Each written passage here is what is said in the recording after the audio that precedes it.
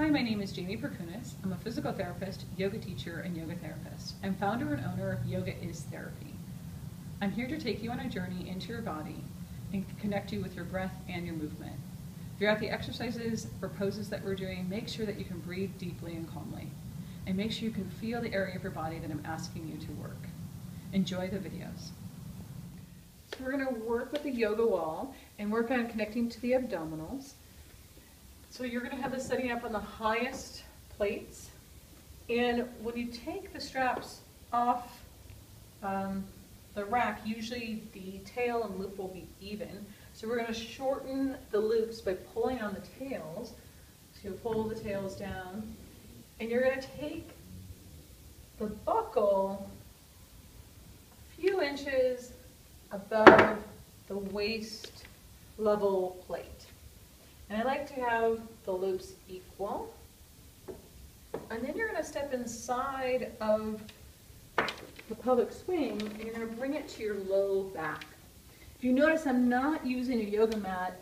I found on some of the floors, the yoga mat will start to slide. So I like to have my feet on the floor instead of on a yoga mat.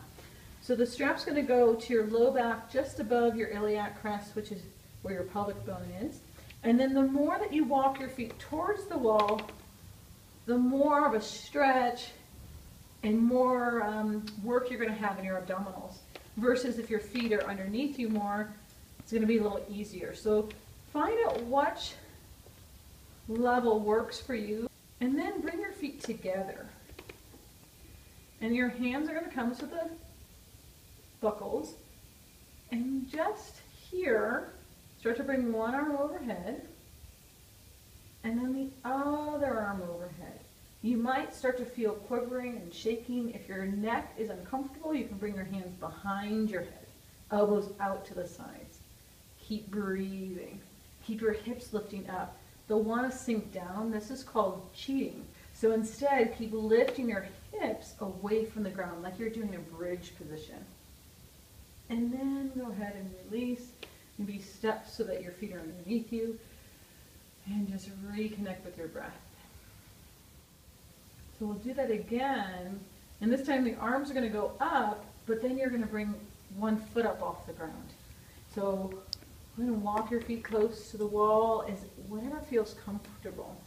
So you might, if you were shaking a lot, you might want to keep your feet back a little bit away from the wall. Keep your hips moving away from the ground. And then again, reach one arm back or the other arm back. If you find that your neck is sore or uncomfortable, you can always take one hand behind your head or both hands, up to you. Feet come together. If you're already starting to feel a little balanced side to side, you can always open your arms out to the side. Now this time, lift one foot up off the ground. It's much more challenging with arms overhead. If you want to get even more challenged, start to lean back. Reach your arms away from the wall. Breathe. And then come back up. And then switch to the other leg lifting. So press your foot down. Reach your arms back. You can always hold on to the strap if you want. Arms can go out to the side. Or you can interlace your fingers behind your head. There's lots of options. If you want a little bit more, go ahead and reach and start to back bend a little bit. And then go ahead and release. It's okay to lose your balance.